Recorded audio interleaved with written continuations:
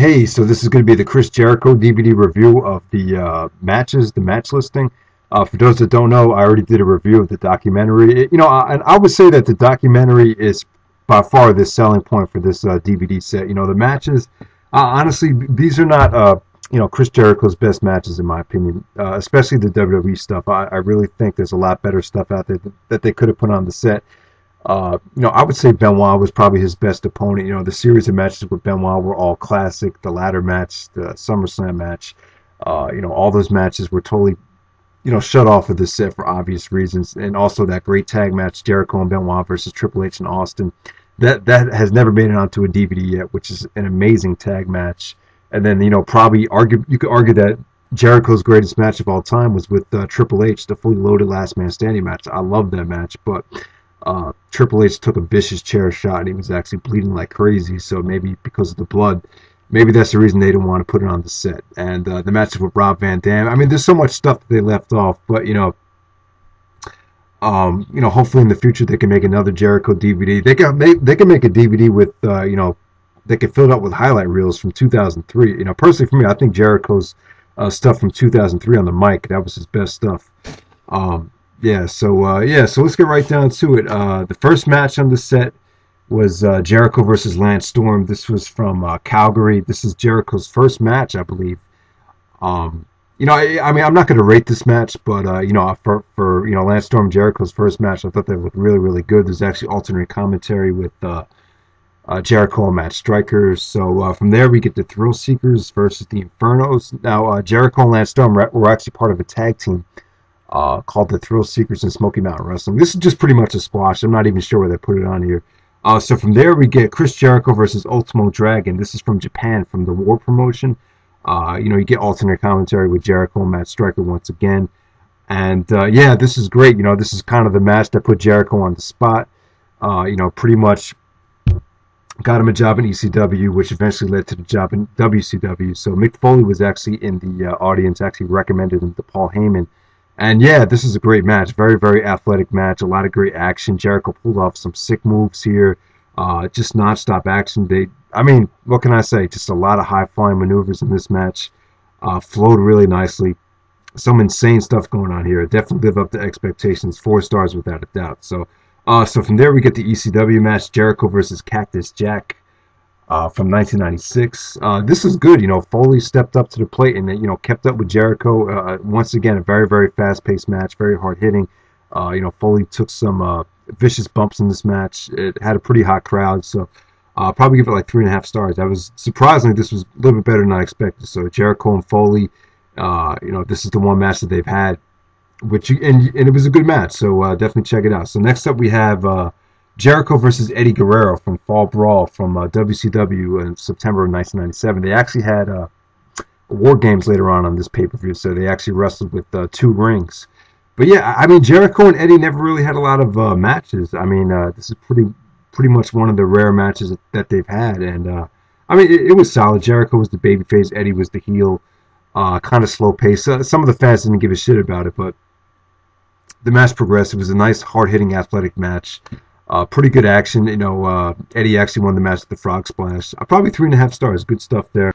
All right, so next up we get Juventud Guerrero versus Jericho. This is from WCW SuperBrawl 8. This is from 1998. This is actually a title versus mask match. This is actually where Juventud Guerrero lost his match. Him and Jericho had a pretty decent match. Started off very, very slow.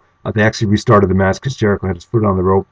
Pretty good action towards the end. Not amazing, but I just felt like there was so much better stuff that they could have been put on here from WCW. I was very, very disappointed with the WCW stuff.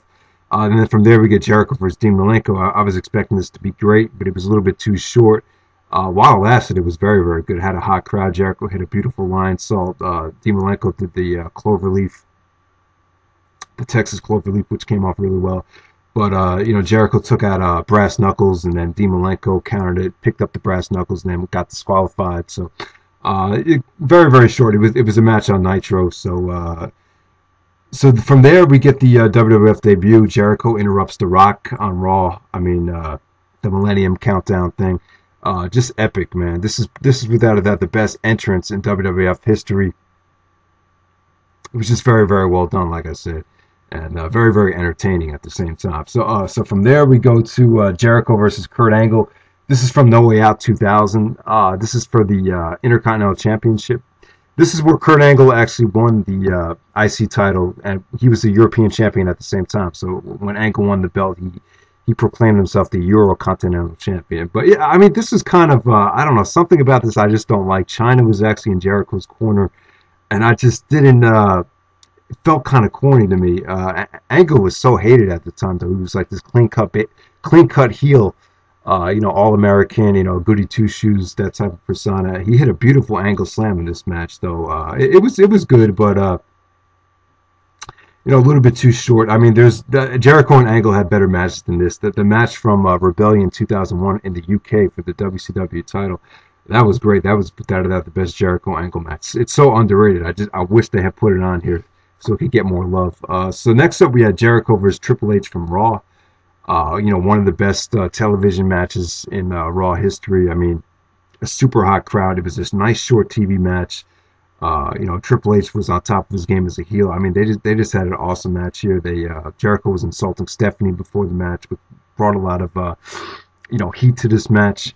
And Earl Hebner actually screwed Triple H. Jericho hit the lion saw. It was a fast count. Crowd exploded when Jericho won the belt, but eventually they reversed the decision.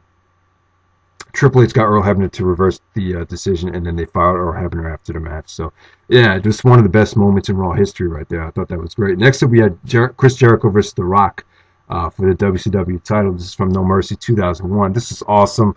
This is one of the best matches of 2001. This is Jericho's first world championship.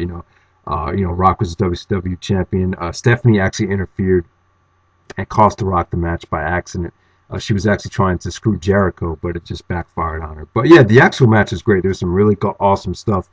Jericho counted the people's elbow into the walls of Jericho. Crowd just exploded for that. I mean, great back and forth action. A nice athletic match.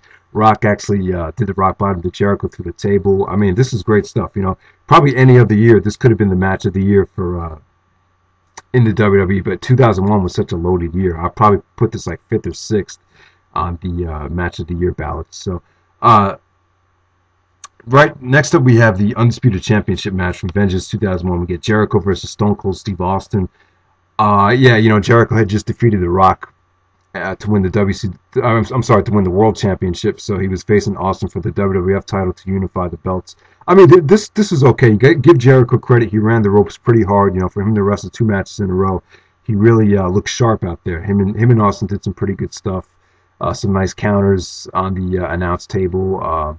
But I just didn't like the interference, though. They actually had Booker T come out and hit Austin with the WWF title. And, the crowd was kind of dead during the match. Jericho hit Austin with the stunner. The crowd didn't give a shit. Triple H was actually advertised to come back at the show, and he didn't come back. So a lot of the fans were kind of like wondering, where the fuck is Triple H? So that was going on. And I just didn't like the way Jericho won it. Considering this is your Undisputed Championship, first ever Undisputed Champion in the WWF, I just thought this could have been done a lot better. You really didn't feel like Jericho became a star after the match. You really didn't feel like he deserved it because Austin got screwed. So, but it is what it is. Like I said in the other video, Jericho was in the midst of turning heel, so it wouldn't have made sense for Jericho to win a match with the lion salt or make Austin tap out. So I understand it, but. I just thought it was kind of poorly executed. All right, so next up we have Jericho versus Hulk Hogan on SmackDown. I understand they want to put a Hogan match on it, but this wasn't much of a match. I mean, it was entertaining for what it was. I mean, Jericho did the best to, him and Hogan worked a pretty entertaining match. I just think that, there's other stuff that they could have put on here instead of it. So next we had Jericho versus Michaels from WrestleMania. Awesome match. Best match on the set without a doubt. They have alternate commentary as well, which you should definitely check out. Jericho's very, very high on the match. Considers it his greatest match. So I think that says a lot right there. So next up we have Jericho versus Cena, the You Are Fired match for the WWE Championship. I mean, a good TV match. Not as good as their SummerSlam 2005 match, but they followed up with a pretty strong television match.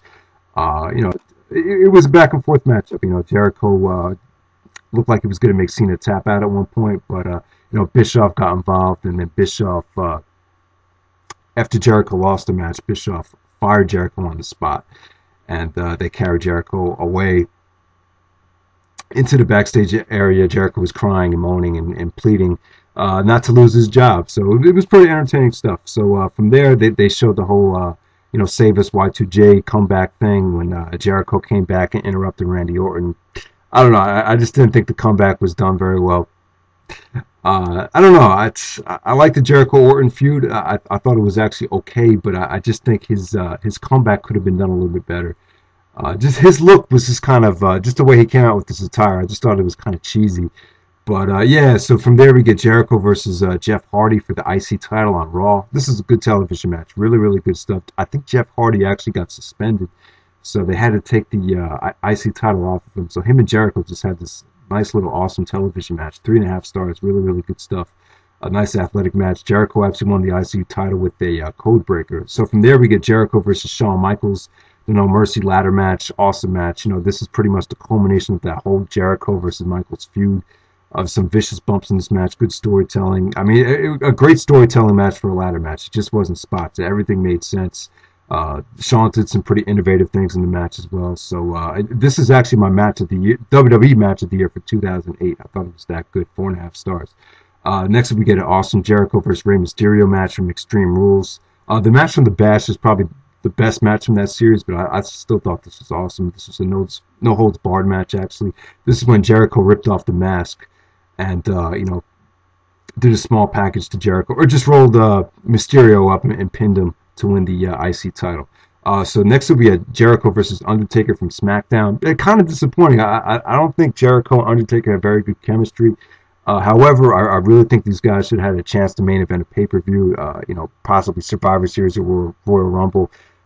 Very, very disappointing that the WWE did not capitalize on this feud. This could have been a big money-making feud. This could have been a WrestleMania match, but the match wasn't that great. I'd probably only give it 3 stars. So from there we get Jericho versus Edge from WrestleMania.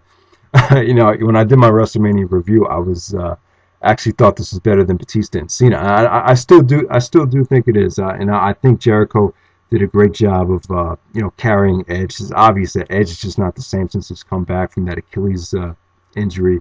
It's just a tough injury to come back from, and he just hasn't been the same. It's very, very stale. But I think Jericho deserves a lot of credit for carrying Edge through the match, and this is a hell of a performance. They did some beautiful things with the spear, Jericho with the codebreaker to counter the spear, and then the small package to counter the spear. I just think there was a lot of great stuff in this match, even though the crowd was kind of dead. It didn't feel like a WrestleMania title match, but yeah, so that's pretty much it. Everyone check out the documentary. The documentary is by far the reason to pick up the DVD. But there's also some great matches on here as well. I'm just, my point is that it just could have been a lot better. But there's still some really, really good to great matches on this set. So, but yeah, the documentary is phenomenal. So everyone check it out. All right, guys, thanks for watching.